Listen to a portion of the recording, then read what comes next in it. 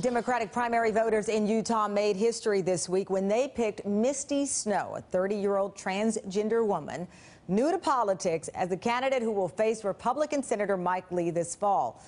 That makes Snow the first transgender nominee from a major party to run for a U.S. Senate seat. Snow, a grocery store cashier from Salt Lake City, now faces an uphill battle in challenging Lee, who is described by the Salt Lake Tribune as one of the most conservative senators in this country. Utah has not elected a Democrat to the U.S. Senate in nearly 40 years. Misty Snow joins us now from Salt Lake City. Thank you so much for your time, Misty. Thank you for having me. As I pointed out, the last Democratic U.S. Senator, Frank Moss, he lost his seat to Orrin Hatch in 1976. Mike Lee won in 2010 by 60%, more than 60% of the vote, I should say. It's an uphill battle, but your policies and your platform, why do you believe they will resonate with the folks in your state? Well said. I'm talking a lot about like fighting for like a living wage. I'm talking about, fighting for like health care and, clean energy and, paid maternity leave. In the state of Utah, we actually have the nation's highest birth rate, and so a lot of people who are concerned about their families and their children, a lot of these policies actually resonate with a large swath of voters, so even a lot of Republicans. Mike Lee hasn't been the most popular senator. A recent poll showed it was only a 38% approval rating.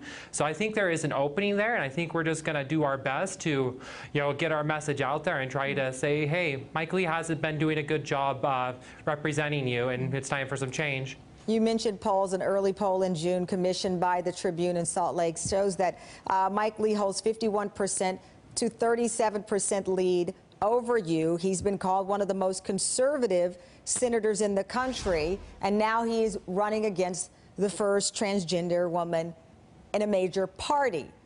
It sounds like something made for a TV movie, I'll be honest with you. You could not be further apart on the ends of the spectrum here, but you don't want the historic nature of your candidacy to dominate the talk of your candidacy, right?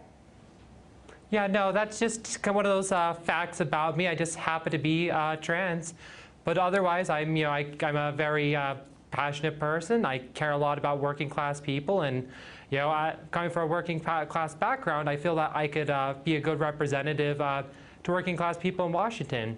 In that poll you just cited, having 37% of the vote in June is actually pretty good, considering the last three Senate nominees got 30 to 32% in the actual election results. So having 37% is much better than Democrat Senate candidates typically do in Utah. So I think we can try to close that gap over the coming months. Missy, I'm curious how you are at home. You're thinking about the future and what you want to bring to this country, yet you are a transgender woman. You are a cashier, which may make it more challenging than actually being a transgender woman, that you don't have a political background, but you say, you know what, I'm in, I can do it.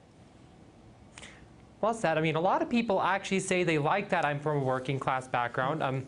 Right now, Congress is disproportionately made up of people that are lawyers and bankers and business owners and millionaires. A lot of them have never been poor or middle class. They have almost no understanding what it's like to scrape by paycheck to paycheck. And there's a lot of people all over the country who would like a more representative government who understands those issues and can advocate for those issues.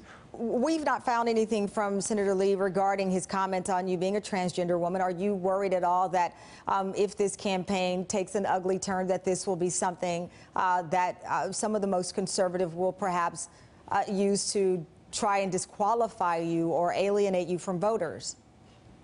No, I don't think that'll be a huge problem. I mean, Utah kind of has this kind of it's kind of a nice population. They don't really like that kind of dirty politics too much. They don't like really negative campaigns, and I don't think it'll be an issue. But if he goes that direction, we're prepared for it. All right, Misty, thank you so much for your time, and of course we'll continue to follow this interesting race, yet another one to discuss throughout the year. Thank you so much. Greatly appreciate it.